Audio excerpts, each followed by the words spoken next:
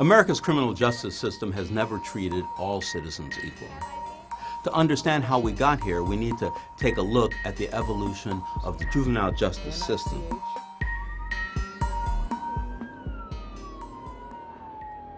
Back before the American Revolution, the colonies followed the common law of England when it came to criminal justice. This means that children were held accountable as adults.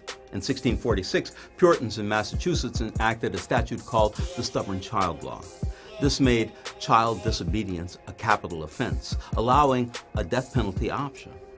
But then things started to change. In the 19th century, the idea emerged that children should be taken care of by the state. This notion ultimately empowered the state to serve as a guardian. In 1825, the New York House of Refuge opened for juveniles only.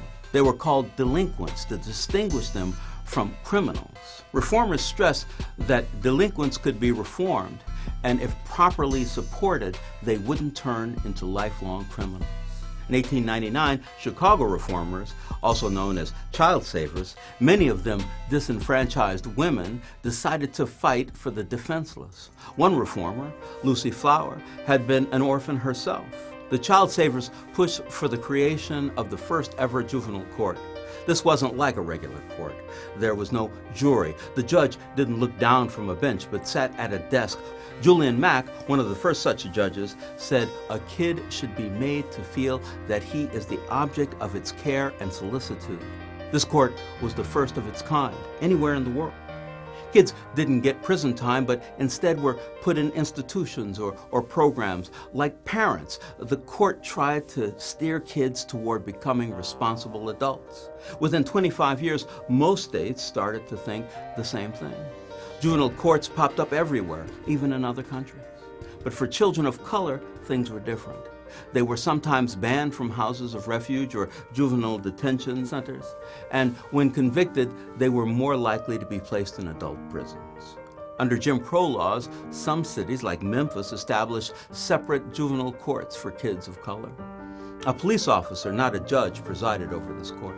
After World War II, Americans seemed to relish the concepts of liberty and justice. The civil rights movement was well underway. Activists began to realize that while juvenile courts were designed to be less punitive, they didn't provide the constitutional rights enjoyed by adults.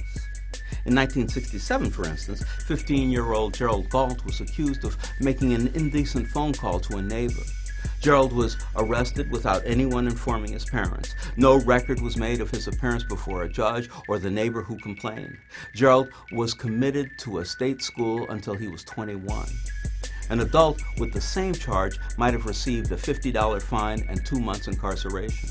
Gerald's parents brought his case to the Supreme Court. In 1967, that august body ruled that juveniles were entitled to due process. Then in the 70s, America started rethinking its criminal justice system. Crime had spiked, including juvenile crime. And in 1978, New York City passed the Juvenile Offender Act, a law that made it possible to try kids as young as 13 in adult court for murder charges and as young as 14 for other violent crimes like assault and robbery. That law caused states across the country to reinterpret who could enter the prison system as an adult.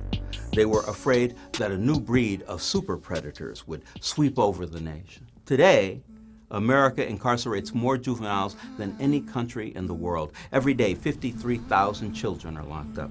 That's more than a sold-out crowd at a Major League Baseball game. Nearly 60% of these children are Black or Latinx.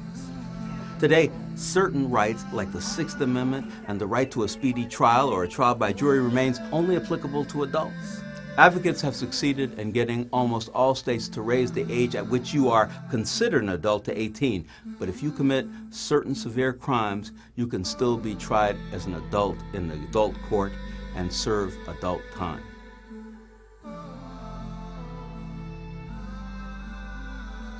What up, y'all? This is Felice Leon with The Root. We are dedicated to bringing you more series and videos like this, and we need your help. Let us know what you thought below, and also subscribe to our channel on YouTube. Peace.